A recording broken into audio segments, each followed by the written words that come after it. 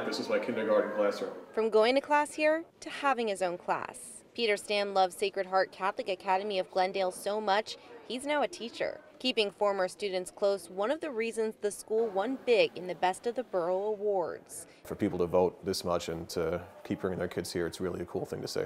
A trifecta win. For the third year in a row, they were voted the best Catholic school in Queens. The competition is put together by Schneps Media. The Beth Page Best of the Borough is really a program that's all about the opinions of the public. You know, we have hundreds of thousands of votes that come through each year. So, you know, to win is a major accomplishment.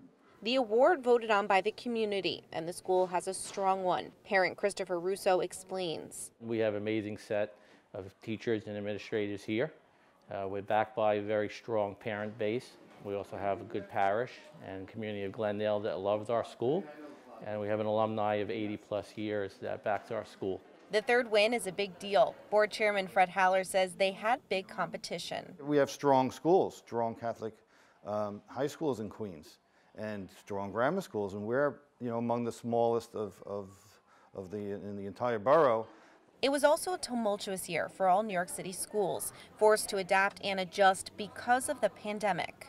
In one day, an entire faculty that maybe used some technology sometimes really adjusted, knocked it out of the park. The school survived and thrived. Enrollment grew this year, but most importantly, students and parents are happy.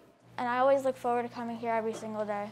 I mean, I couldn't have asked for a better education. I think it's just the environment. It's so warm. It's like my second family.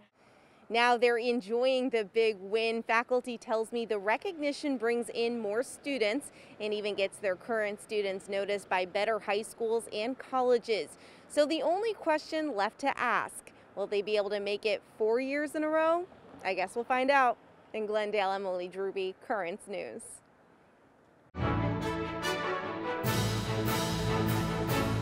If you're watching Currents News on YouTube, be sure to hit the subscribe button and click on the bell to get updates to all of our newest content, because we are putting your faith in the news.